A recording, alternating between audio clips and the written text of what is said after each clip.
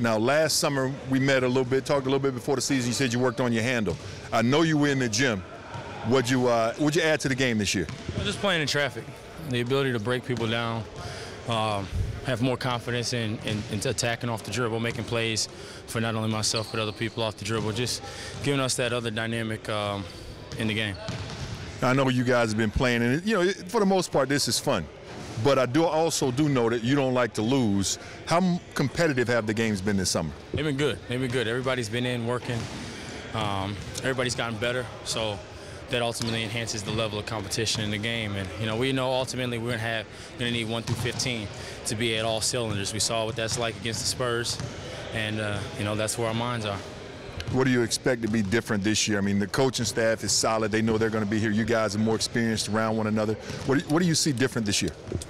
Just hopefully, what separates the good and the great and the elite teams is winning the games you're supposed to win.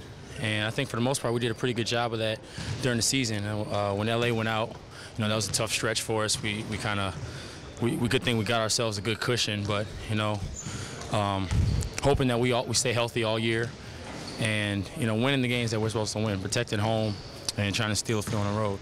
And a final question: when you look at this team, and since you guys have been working out, who's surprised you in terms of what they were able to add to their games this summer? Everybody's gotten better.